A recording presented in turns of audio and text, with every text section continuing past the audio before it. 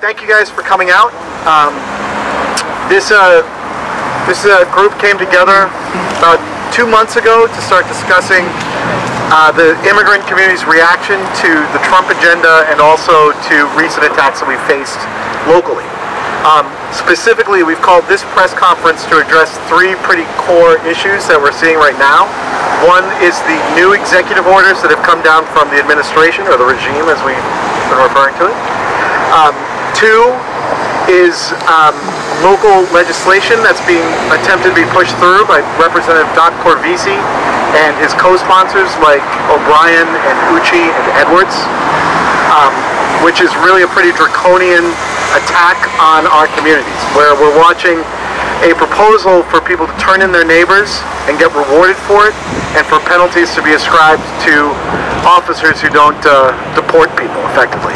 And we believe keeping our communities intact and defending our communities first and foremost in everything.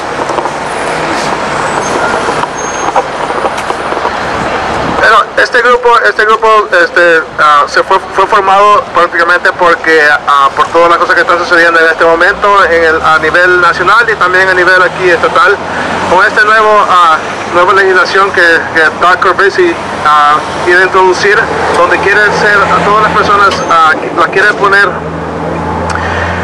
para que trabajen con el gobierno federal y para que denuncien a personas indocumentadas. Y nosotros creemos que esto es una violación a los derechos de las personas, y por eso estamos aquí en este momento, porque queremos mandar un mensaje claro que vamos a trabajar todos juntos en contra de estas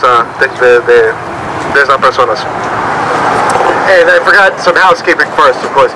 My name is Mike Arujo. I'm the Executive Director of Rhode Island Jobs with Justice. Raul Figueroa is an organizer with Forza Laboral who will be doing the translating and helping guide this event today.